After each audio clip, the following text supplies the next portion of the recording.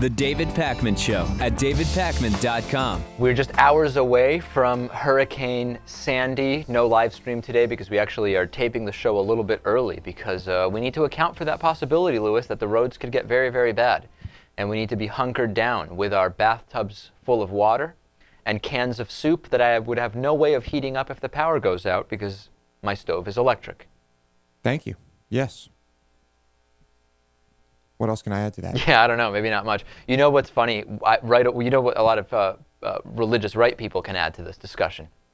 That this is happening because of the gays? Of course. Chaplain John McTernan has said God's judgment of gays caused the hurricane that is nearing the east coast of the United States. On it, he has this website called Defend, Proclaim the Faith. He says that the gathering storm must be God's judgment on gays and punishing the President Barack Obama for coming out in support of marriage equality. It's interesting because a lot of the people being affected by the hurricane are anti-gay, right? I mean, there's anti-gay people all over the place. I always wonder at this logic. Yeah, it's not logic. Oh, okay.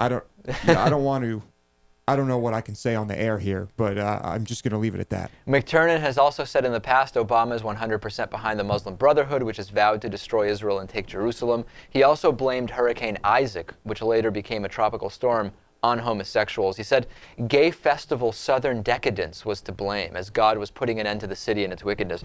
God has so much time on his hands because God is omnipotent.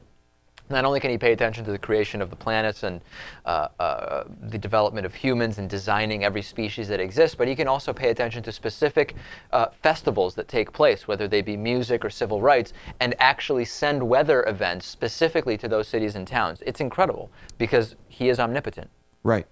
I guess this is just like one big experiment, right? God's just like an angry little child who just likes to destroy stuff. We're like a little anthill, and he's got the magnifying glass. Right. And he doesn't like gay people, so he's going to send a hurricane. Yeah. Very logical, very adult. Mm-hmm.